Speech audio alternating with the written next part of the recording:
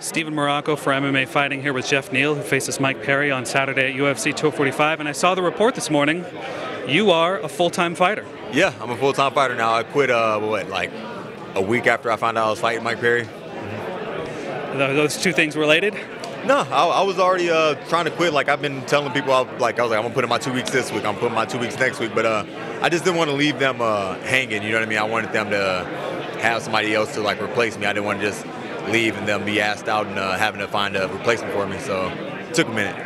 At one point, you actually said you were going to you wanted to make $1 million, right? What happened to that?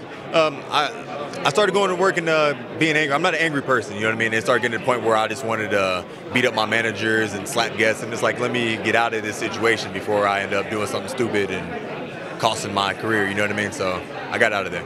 So things didn't get better for you as you got more fame and notoriety in the UFC? Like, going to work wasn't easier for you? People were nicer to you? Anything like that? It was. I think it was the late hours. I worked in a place that during the weekends, which I prefer to work, I wasn't getting off till like 2 o'clock, 3 o'clock in the morning, you know, and having to do that and wake up in the morning and train and then go back to work and repeat that just wasn't ideal. And now I have more time to myself and it's less stress in my mind, so I feel good about that. Well, that was my next question. What sort of a difference has it made in your preparation? A big difference. I'm more clear-headed. I have more time to focus on the mental aspect of the sport, you know what I mean? Like, a lot of times I'm just like, I have to separate myself from everything besides serving. I'm just having to focus on my tables and stuff like that, and it's stressful, you know what I mean? Running back and forth and dealing with people who really don't give a damn about you.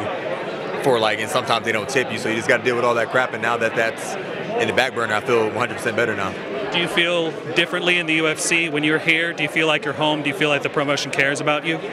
Yeah, I really do. You know what I mean? Especially after this fight, I'm going to make sure, no matter the outcome, I'm going to put on a show. You know what I mean? They got me and Mike Perry on the last fight of the prelims for a reason, you know. So I'm going to make sure that that reason's not in vain. They keep matching you with guys who like to get pretty wild in the octagon. Nico Price, Frank Camacho, now Mike Perry. What's up with that? It's an honor. I mean, I guess that's a testament to me because they know that I'm going to step up to that challenge and give them what they want. So I don't want to be that guy the whole time. Eventually, I want to be the title contender. But as of right now, I'll take these fights and I'll put on the show, give them what they want. So did it surprise you at all that he's coming back so soon after that nose injury? Not at all. It's Mike Perry. He's a fighter. He's a warrior. He's going to come back. Like another fighter, I wouldn't expect, but him, oh yeah, I expect it. Yeah. Are you going to target it? If it happens, it happens. It's not going to be something that that's not in my game plan. If I hit him in the nose, it happens. I'm not going to not hit him in the nose if it's there, but I'm not aiming for it. If that's what you mean. So that's 5 in a row. If you beat him, is it about time to start calling your shot? I went till I'm like 6-0 before I start calling shot. I'm going to fight him, and then I'm going to hopefully get somebody in the top 10. And then after that, we'll see where we're at.